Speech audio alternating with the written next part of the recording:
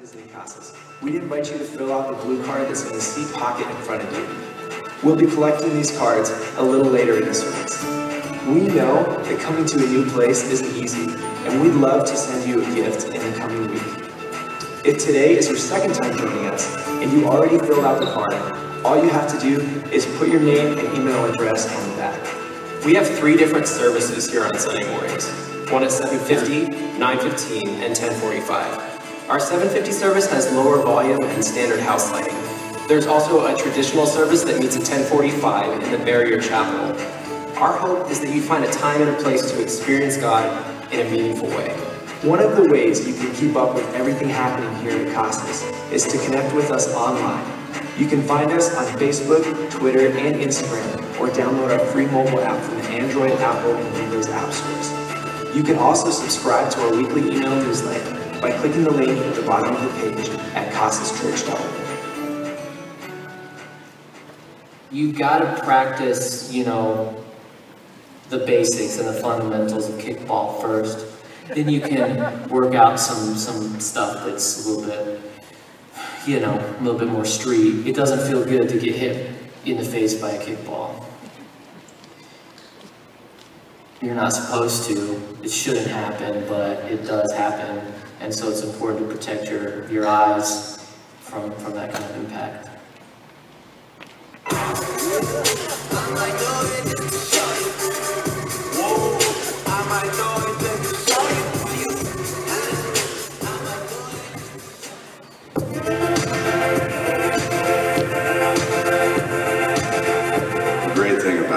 Casas, as we came in, we'd only been here 7 months. We were looking for a new church, and we walked through the doors and immediately we felt at home. We didn't know what the next step was going to be, and we were fortunate enough to see that there was a sign that said Connect Room, and we heard the senior pastor Glenn talk about the 10-minute party. It was just a really neat feeling just to know that everyone wanted to meet us. They were excited to meet us too. We wanted to get plugged in. We did. We started serving, and really we did all kinds of things at first just to kind of figure out and get used to Casas as our home church. And we kind of found our spot in the 10-minute party. So it makes it real easy because we walked through those same doors. We were brand new. We didn't know anybody. A little nervous about going to the 10-minute party, but we got the nerve to do it. And we're just glad that we got connected and we're here and we're able to serve that way. Come hang with us. It really is a 10-minute party. You get to find out more about our church, and you get free baked goods. Very good.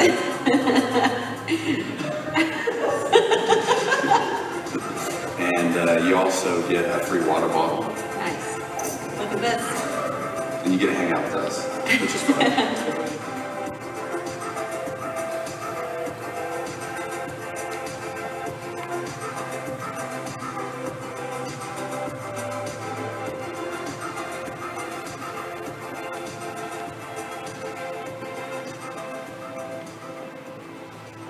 Hello, church. How are we?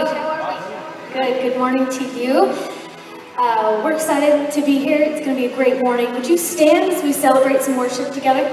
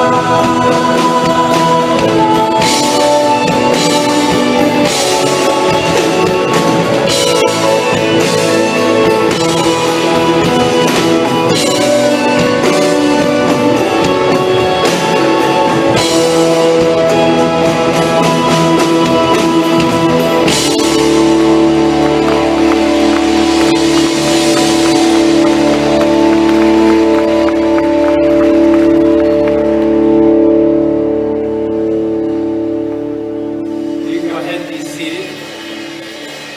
We're going to take some time to walk through communion as a community of believers here this morning. And it's this beautiful time. And of course, it goes back to that moment where Jesus was with his disciples. And he was taking this long tradition of the Passover meal, just filled with imagery and beauty, and does something new with it. He turns it into this new tradition that he asks his followers to follow. And so in the next few moments, we're going to take the communion elements, and the way we do this here is you'll notice that there are communion tables that are set up all throughout the room on the floor here. And I'm going to ask you in a moment to just move towards those tables and to get the elements, but don't take them yet. Just bring them back to your seat, and we will take them together. And just because this is such a community-oriented thing that we walk through, maybe if there's someone around you that you know would maybe struggle or find it difficult to be able to get up and make their way to get the elements, maybe you could just offer to get those elements for them, just as an act of love and kindness here this morning. So, as the worship team leads out to just kind of set the mood here at this point, why don't you go ahead and get up and begin moving toward the tables.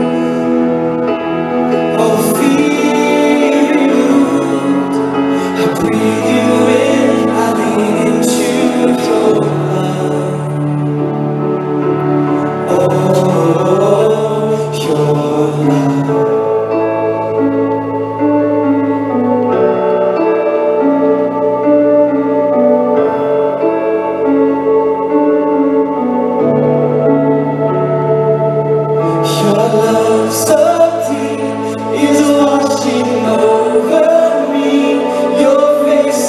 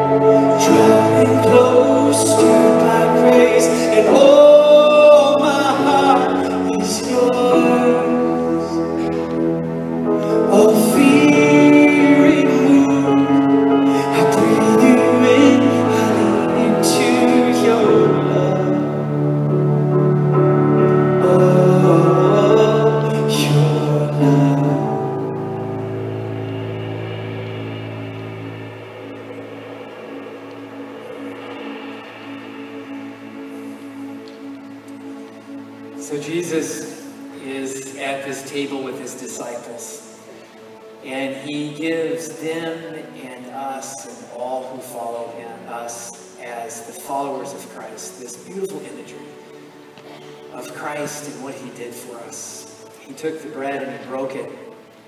And of course, it becomes symbolic of his body. And it's this incredible act of love that he gives his body as an act of love for us. And I love what Scripture speaks of. It says that we love Christ, but we love him because he first loved us. He freely gave his body for us as an act of love. So he took the bread, he broke it, and he said, "Take and eat."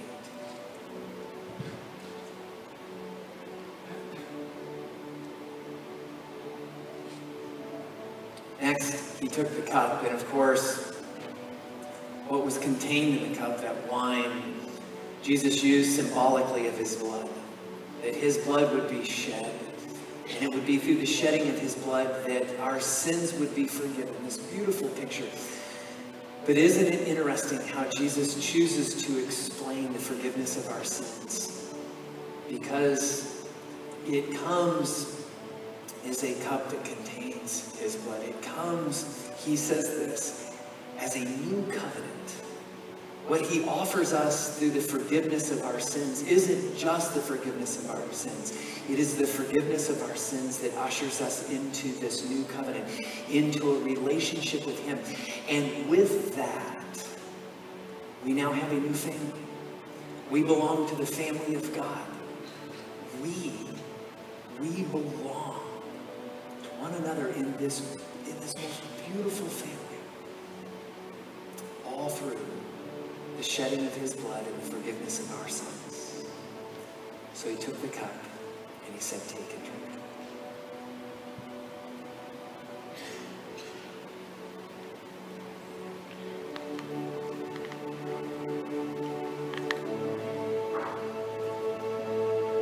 Would you worship with us this morning? Just sing this out.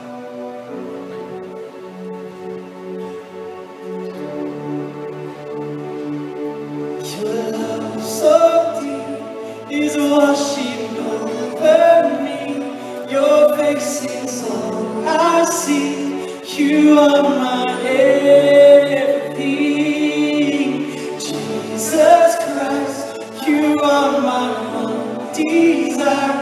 Lord, hear my lonely cry to know you all my love so deep is washing over me. Your face is all I see. You are my everything. Jesus Christ, you are my one desire. Lord, hear my only cry to know you all my life.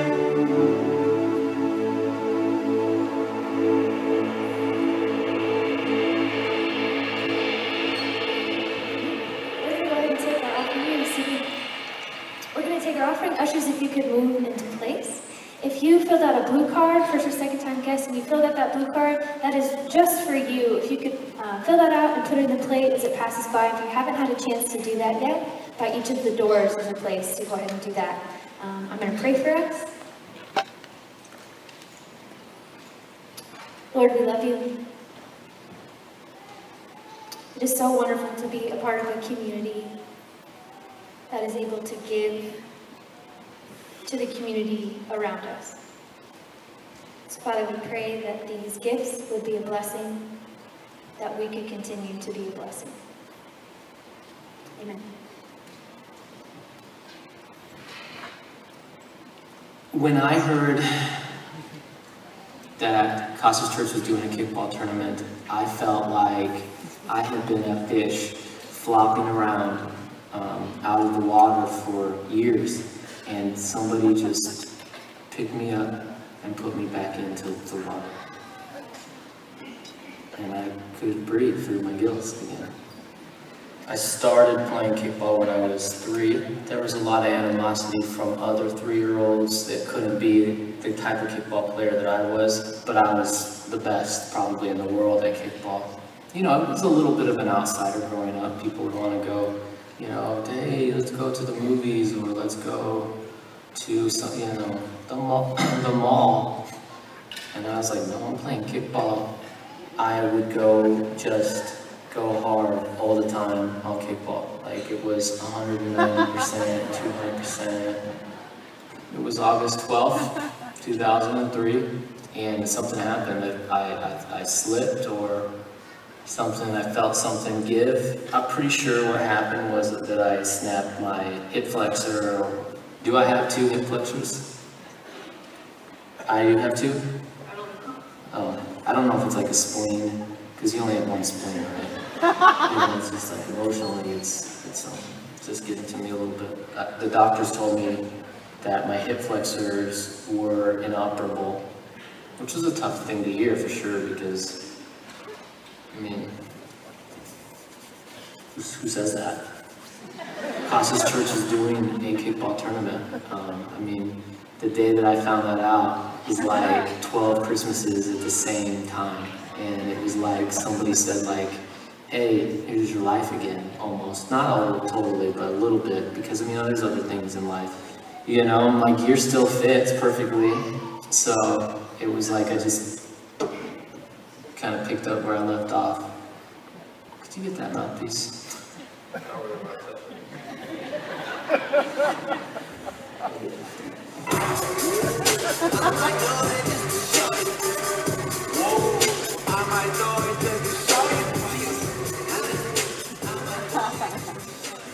So kickball, you ready for kickball?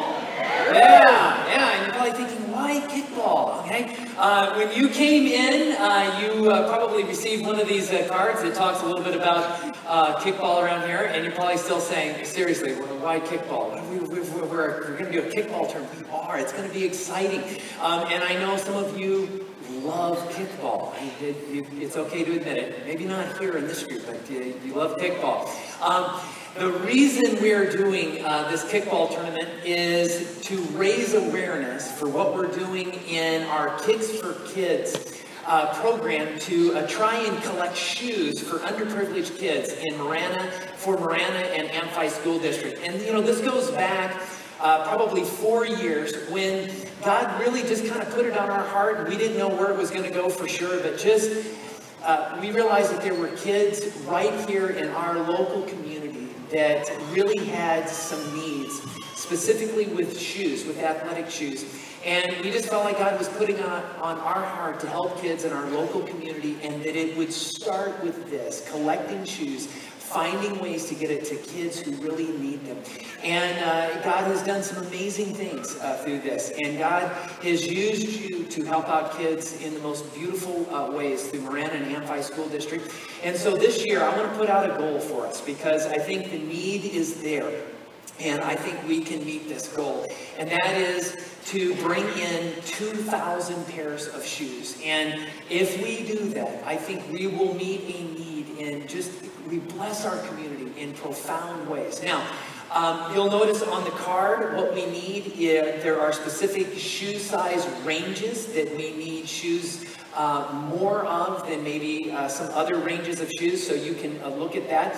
And the other goal with this would be to have 100% participation from everyone who is able, okay? Not to just have this be a thing where a few people end up doing all the shoes or a bunch of them. Let's all be a part of blessing our community and blessing these kids, because this is something that I think God has pulled us into. And while we do that, we can have some fun with it, and we can raise awareness for it. So if you enjoy kickball, seriously, sign up. We're going to have a real kickball tournament. It's going to be, and you know, get into it. Get your costume, get your outfit, pull it out from your college days, your high school days, and have some fun with that as we do something profoundly good for the kids in our local community. Now, today we begin a new series called Identity. And as you look throughout Scripture, you will notice again and again, there is this emphasis on Scripture trying to help us to understand who we are in God, who He has created us to be, but who He's called us to be. And it's interesting when you look through Scripture and you see this emphasis on this, you come to understand that there's something very powerful when we can come to truly understand our identity in Christ. And so this series is actually built out of a single passage, out of 1 Peter chapter 2, verse 9, where it goes over these 4 very important qualities of our identity. It talks about the fact that we are a chosen race, a royal priesthood, a holy nation, and that we are His possessions. And every one of those things that Peter uses points to something very deep in our identity. And we believe this, and it's part of the reason that we're doing this series. The more we can come to understand who we are, the less we have to worry about what we're supposed to be doing. So as we kick off this series, we're going to begin this morning's message actually with a song that begins to set the tone for understanding how God has chosen us. We come to Him to understand who we are.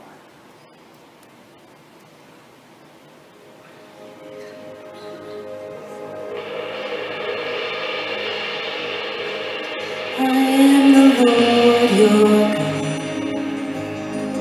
I go before you now.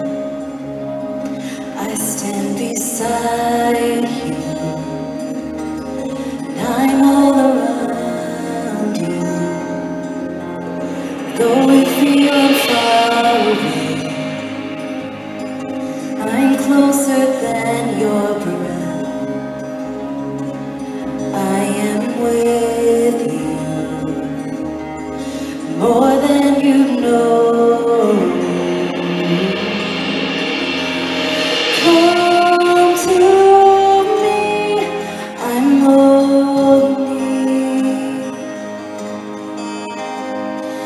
Come to me, I'm everything.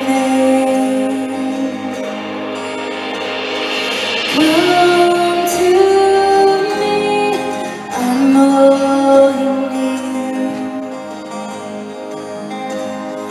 Come to me, I'm your everything. I am the Lord your peace. No evil will conquer you. Steady now your heart. Come into my rest. And don't let your faith arise. And lift up your weary head. I am with you wherever you go. Come to me, I'm all you need. Come to me, I'm everything. Come to me, I'm all you need. Come to me, I'm your everything.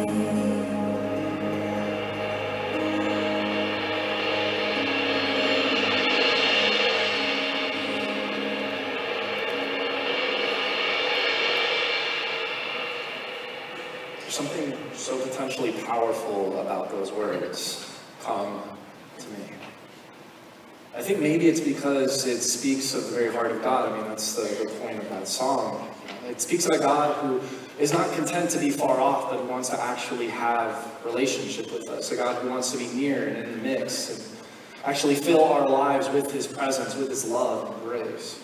But I think even more than that, the reason why those words, come to me, have such power to resonate with us is because at some point in time, whether it's right now or sometime in the past, we long to hear those words.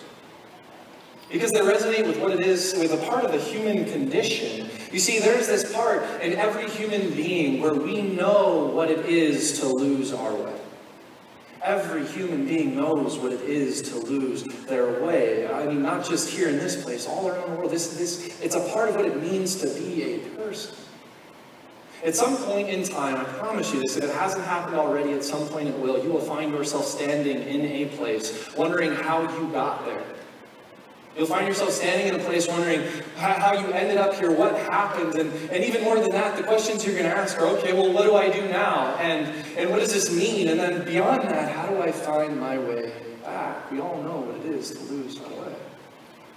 For some of us, we've actually experienced this in a physical way. Life has actually changed. Maybe some of you in here have been through a divorce. Marriage ended, and suddenly you're moving into an apartment, living in a new house, and you're trying to start this life kind of over. It's the life that you've been working towards, living towards, dreaming towards for much of life that suddenly just kind of got away from you in the way that it seems, and now here you are, and you find yourself wondering, how did I get here? What do I do? What does this mean? How do I find my way back? For some of you, it might be that you went off to school and you actually physically left, or you moved out for a job, or you just moved away in general, and you thought you were going to go start a brave new world, a brave new life type of a thing, and you got there and things didn't work out quite the way you planned, and accidents happened, and things occurred, circumstances beyond your control, and you failed, and you found yourself wondering, well, now what? It's like you lost your way. How do you find your way back? For some of us, it's not that it's physical. It's not that we moved somewhere out there. It's that we moved somewhere in here. Something inside of us moved. At some point in time, I know this. Some of you found yourselves in a spot where you did something you never thought you'd do. You chose something you never thought you'd choose. And upon choosing it, it felt like something inside of you broke. Like you fractured. And though your world didn't change, everything around you was still the same. Suddenly it was like everything had changed. And you find yourself in that spot wondering, what am I supposed to do? How did I get here? How do I find my way back? You feel like you've lost your way. And you know, for some of us, it's not that you chose something. It's not that you went somewhere. It's what you didn't choose. For some of us, each day, we kind of wake up and we just, do the same thing we did yesterday and the day before that. And every day just kind of folds into the next. And it's like we're living this life, but we forgot to actually live it. And we forget what it's like to be passionate. And we forget that there's a part of us that actually dreams. And we forget that there's an excitement for life. Because life truly is a precious gift. And the way we would describe it is it's like, well, we've just become a little bit numb. Like life got zapped. And it feels like you've lost your way. Every human being knows what it is to lose their way. I think that's why those words, come to me, have such power to resonate with us. Over the next couple of weeks, we're going to look at a book in the Bible, 1 Peter. And we're going to look at a group of people that he writes this thing to. And they're a group of people that know what it is to lose their way. They're a group of people that understand what it is to face life and have life throw them around a little bit and to end up in a spot where they're asking questions like, how did I get here? And what do I do now? And above all, how do I find my way back home? And this series is called Identity. I hope it becomes a source of great encouragement for you. And so as we look at that, I want to first kind of point to in 1 Peter and give you a little bit of context. You see, what makes Peter's book so powerful is not just the words that he writes, but it's the audience he writes these words to. Because you have to understand what's going to be happening in this if you're going to understand what's going on over the course of the next 4 weeks here, especially for this morning. You see, Peter is writing to a group of Christians that he refers to as, and historically are referred to as the diaspora. And what that means, that word quite literally means the dispersed, the scattered, those in exile. And here's what happened. This is a time in history when Christianity was under this immense kind of persecution. And so people were forced to flee from their homes. People who were fine one minute weren't the next. They watched family members be taken away. They watched people get arrested. And so everybody kind of just scattered and dispersed. This last week I was driving onto campus here, and as I turned the corner, there was a covey of quail just kind of sprinting across the road. And all of a sudden, my truck is just in direct line with them, and you see what you always see when you see birds like that. Some of them just immediately start flying, and just for safety's sake, because now it's danger, we need to go fly their way to the other side, and the others kind of like scatter off back where they came from. One of them went forward, went back, flew straight in that car. I don't think it worked out well. in a weird way. That's what's happened to Christians in this first century church here, in this scattered about Asia Minor that Peter writes to. This is the diaspora, this is the dispersed. They face persecution. I've mentioned this before, but it's mentioning it again. Here's what was happening. There was a really wicked man. He was an emperor of Rome. So this is the guy who is in charge. He has a ton of power, and his name is Nero. And Nero is a monster.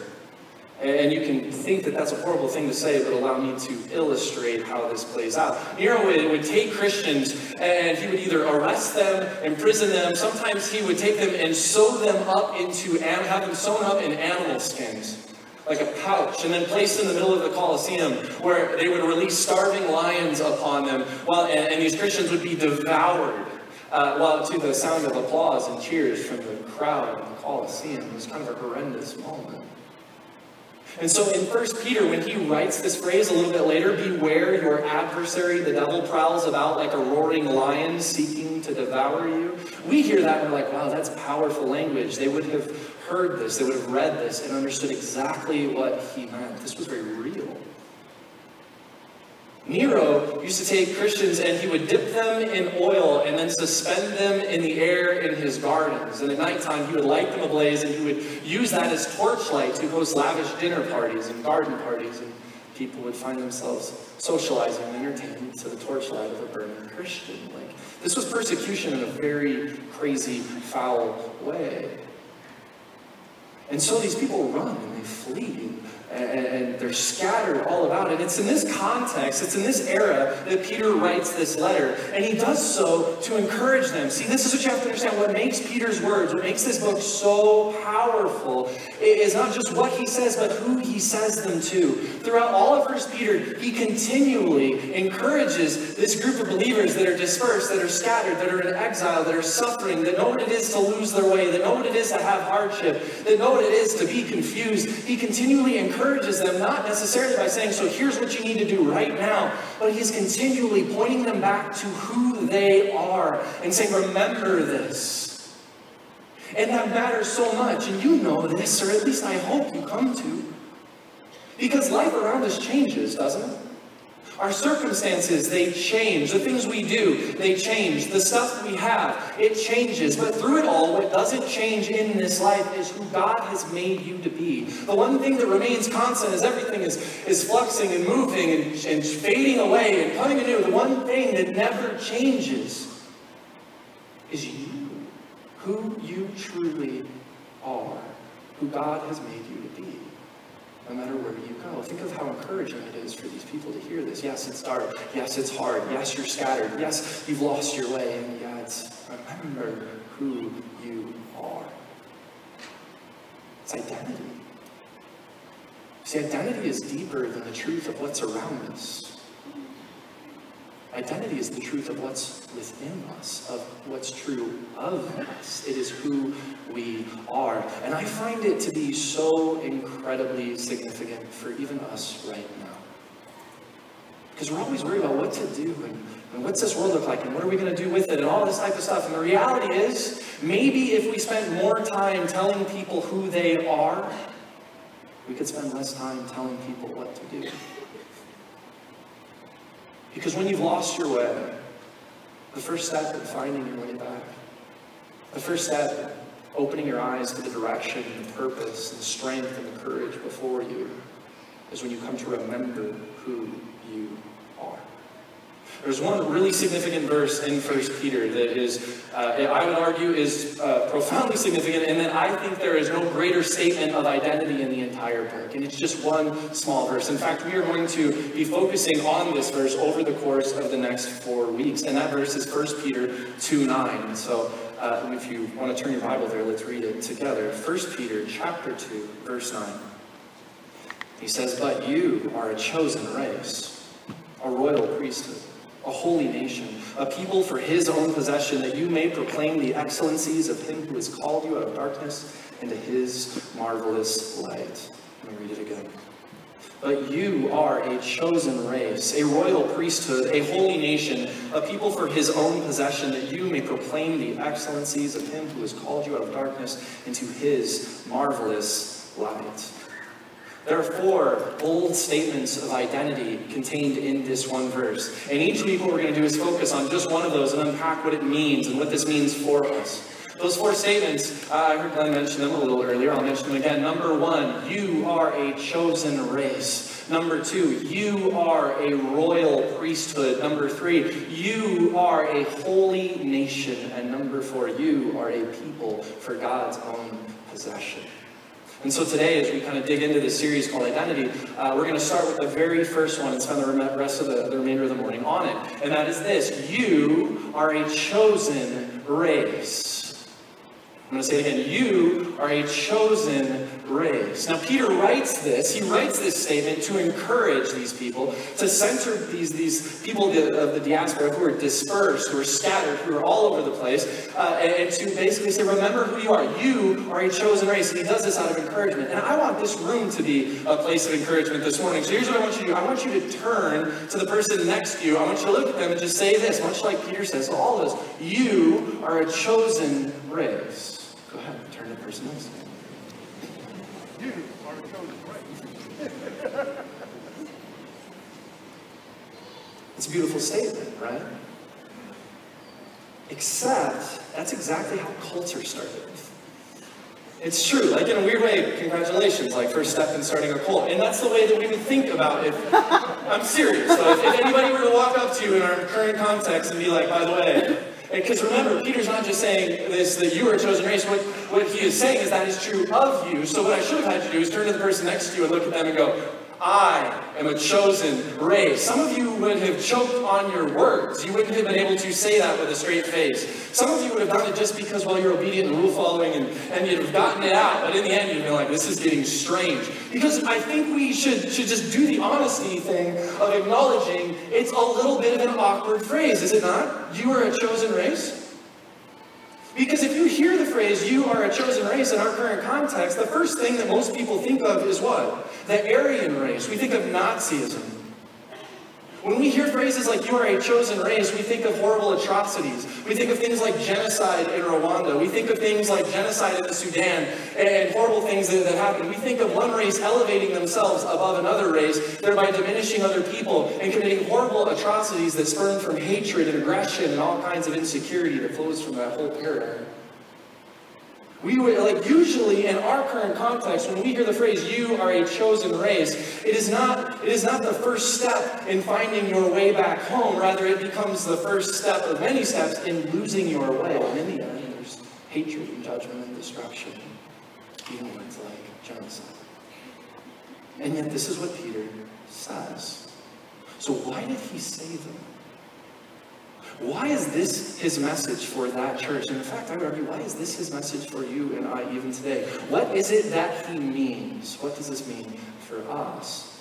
And as we dive into that, as we look at that, what you have to understand is that he's actually making reference back to Genesis chapter 12, to a man named Abraham. If you turn to Genesis chapter 12, we encounter for the very first time in Scripture a man named Abram, or rather we have our first interaction with him. We encounter him at the end of Genesis chapter 11.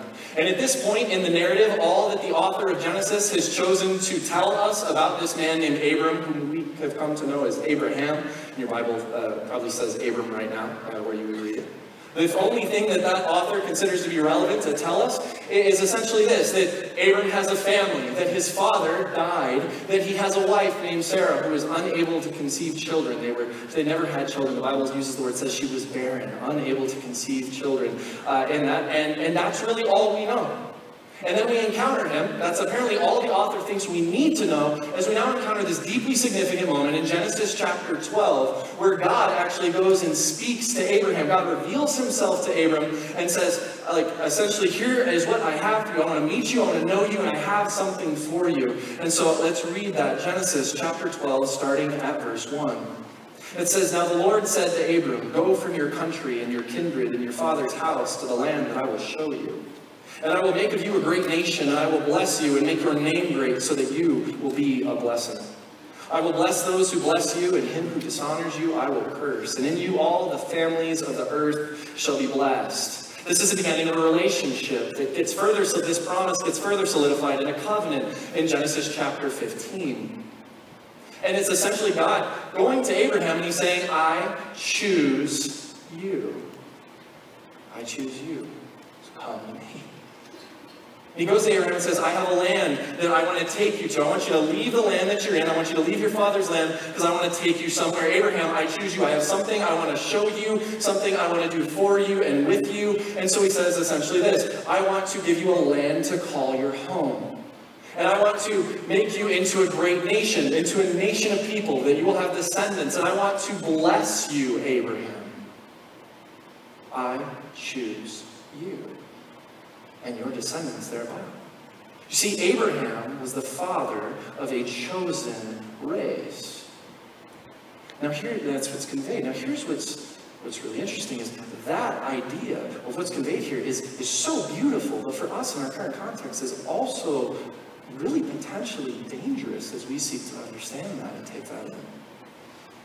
And the reason why is because we tend to get sideways when it comes to this idea of being chosen. We tend to miss the point. See, when it comes to being chosen, we have a tendency to focus on the idea of being chosen and miss what it is that we are actually chosen for. What many of us want to do in this moment, whether it's with Abraham ourselves or anybody else as we think of this idea, is to elevate Abraham and to say God chose Abraham and made because he was above the others. He was better. He was superior than other races. God took him and said, I'm going to lower other races. I'm going to raise you up and you are going to be a superior type of race. And we have a tendency to do this because when we hear the word chosen, we have these thoughts about standing behind a backstop waiting to get picked for a team. And there's so much value in it that we forget the fact that the only reason we were standing by a backstop is because there was a sport to be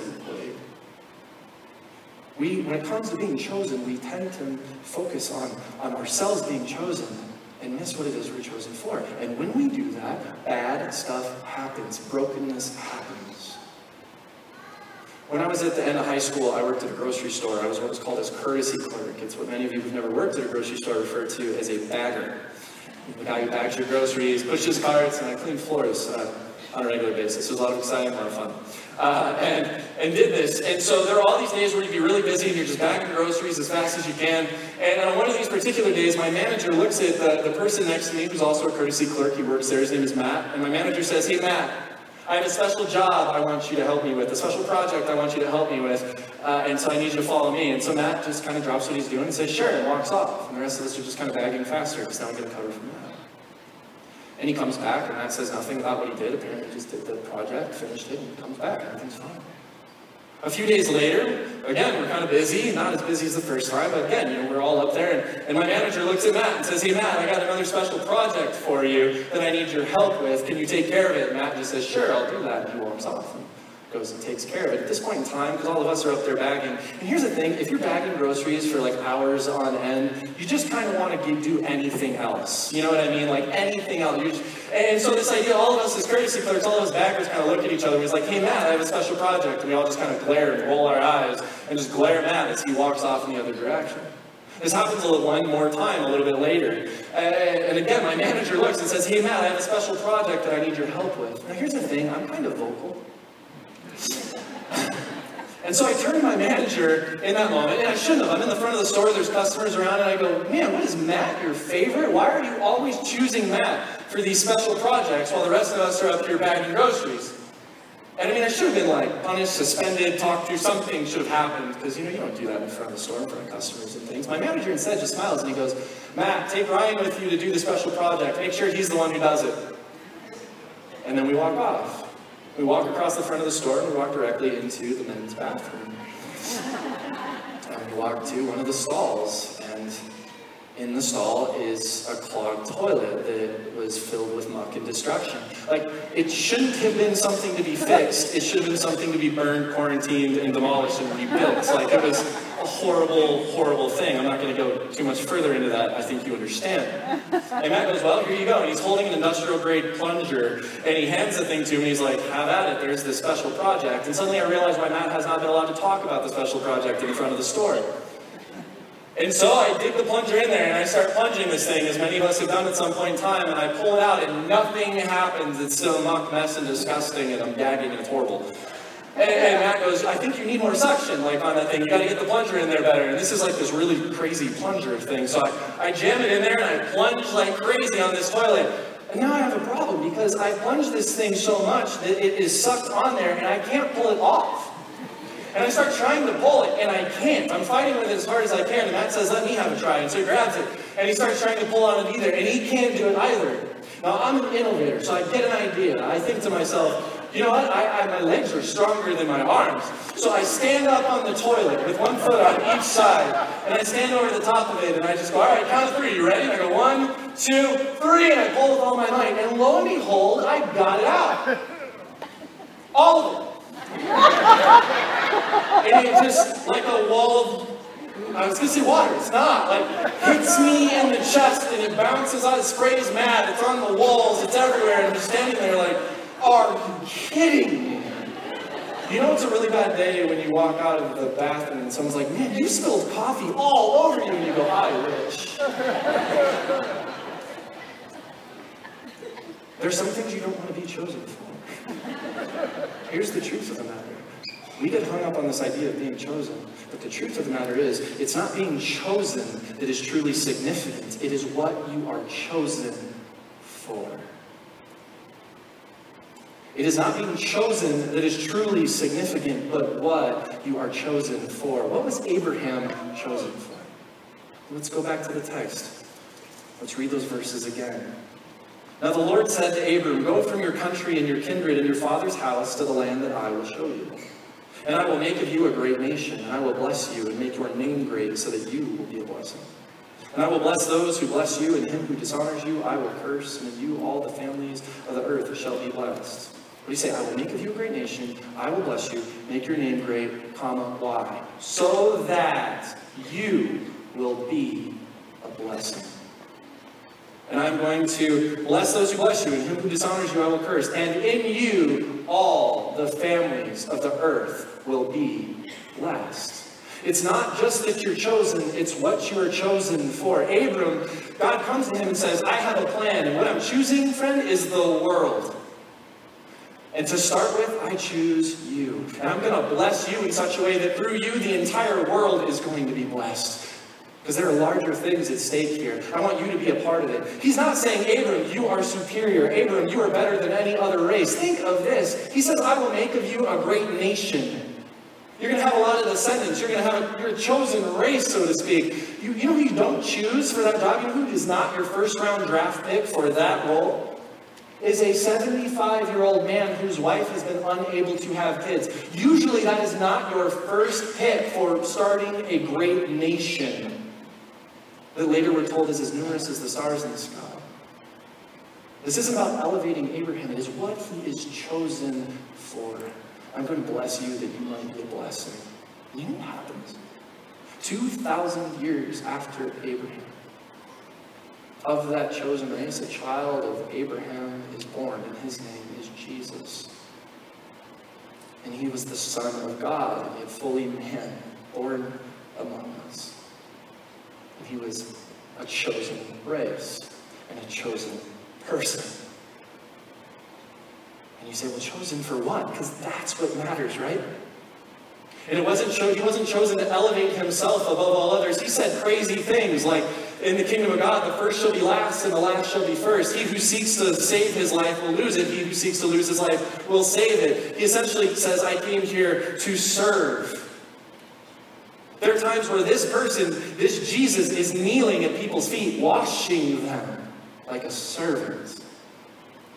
Because when you are blessed to be a blessing, when you bless somebody else, you lift them up. You raise them up. And so Jesus, he sees a world that is just yearning for an unconditional kind of love, because all we ever experience is conditions. And if we don't live up to those things, it just seems like there's not love to be had. And he sees this world and says, but I have unconditional love that I can give you. And it's a world that's yearning for grace. And it's a world that yearns for joy. And he steps down into the middle of it. And he didn't rise to a throne and put himself above everybody else and make a bunch of laws. No, he was blessed to be a blessing to the world. And what he did was he encountered the marginalized, and he encountered those cast aside. And rather than cast them aside like everybody else, he himself became marginalized. He himself became cast aside. And rather than look at the world and much like we see with the Aryan race, much like we see with Nazism and genocide and all the things today, he didn't seek to put others to death, but rather saw the worth and value of a human being in a world that longed for love, and he sought to save it. And so he said, not that you should die, but that he might. And he bled, and was killed, and he gave his life, so that there might be forgiveness and newness of life for a world that longed for it. That he might bless this world. You see, it's not just that you're chosen that matters, it's what you're chosen for. You say, okay, I got it, but what does that have to do with me? I'm not a child of Abraham, and I'm not Jesus. Like, what does this have to do with me? Well, here's a really interesting moment that occurs. There's a moment where Jesus is sitting in a room with his followers, kind of all around him. His mom and his brothers all come up, and they're outside, and they essentially get a messenger and say, can you go tell Jesus we'd like to talk with him? And the messenger comes into Jesus, and he says, hey, your mom and your brothers are outside. And Jesus looks at him, and he says, he does exactly what I'll do with you who are followers in Christ right now. He gestures to the followers of him in the room, and he says, these are my brothers. These are my sisters. These are my family. And he says, whoever does the will of my Father in heaven, they are my brothers, my sisters, my mothers. If you are a follower of Jesus, welcome to the family. You're a part of the family.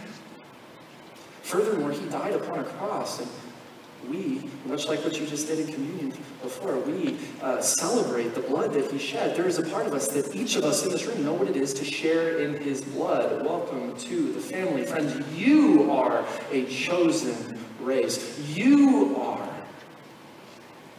a people with a purpose. And that is profound.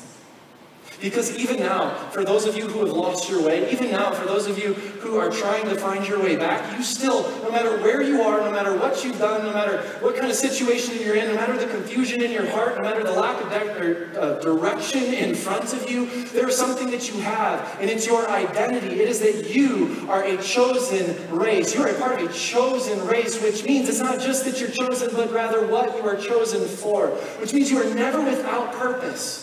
That even in your confusion, even in your lack of clarity, even when you don't know what to do, there is something still, even in that moment, that you have. And it's this: you know what it is to be blessed by the unconditional love and grace and power and beauty of the God of the universe.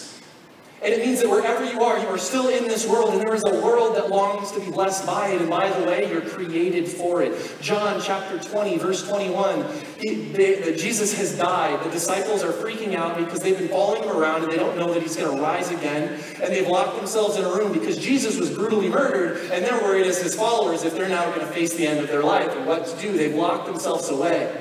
And Jesus rises again, and none of them know, and he suddenly appears there in the middle of the room. Can you imagine the freak-out moment that would be in a locked room? And they don't believe it, and they figure it out, and there he is standing in the flesh. And you know what he says to them in this exchange? Because what's got to be going through their heads is, oh my gosh, he's alive, now what? Jesus looks at them, and he says, peace be with you. As the Father sent me, even so I am sending you.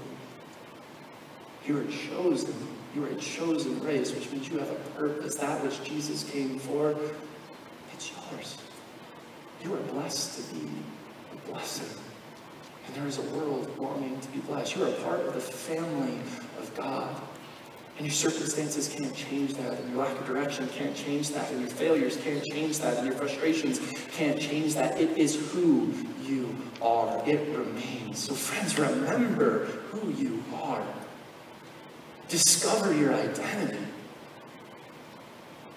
and allow it to live through you and pour out of you. Because there's a world out there filled with people waiting to be called family. They just don't know that they're invited. It's the honest truth of it. You are a chosen race. Not that you would lift yourselves up and elevate yourselves, but that you, just like Jesus, might raise others up. You have been blessed to be a blessing. In your lives, I promise you, in your workplaces, even if you're in a job that you hate, even if you're in a job that every single day is just droning on, do you know what is with you in that job? Opportunities to interact and experience other human beings. And you have a deeper purpose than your job, a deeper purpose than simply waking up in the morning, don't you? Why? Because you are a chosen race. So may it flow out of you. May it live out of you. May it change things. If you're in friendships that you're having a hard time with, and you're like, I just don't know how to act and I don't know what to do. You have this. You always have this purpose. You are blessed to be a blessing. Show love, show grace. Allow that to flow out of you, not because you ought to. It is who you are. Just in the honesty of who you are, open your heart and let people see. And when you find yourself so far gone because of decisions and things that you made that you feel like you can't find your way back, I just want you to know Jesus is with you. Truth be told, you never left home. And yet there's a world out there longing to find their way back home, and you have it with you. May you be the invitation they long for. May you be a person in this world because of who you are that is proudly welcoming people into the family. Just like you. Because as human beings, we all know what it is to lose our way. Perhaps that's why those words, "come to me," are beautiful, even still.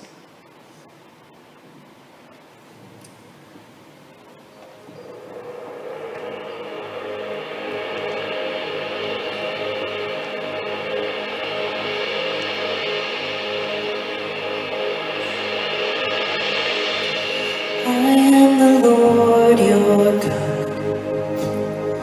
I go before you now. I stand beside you.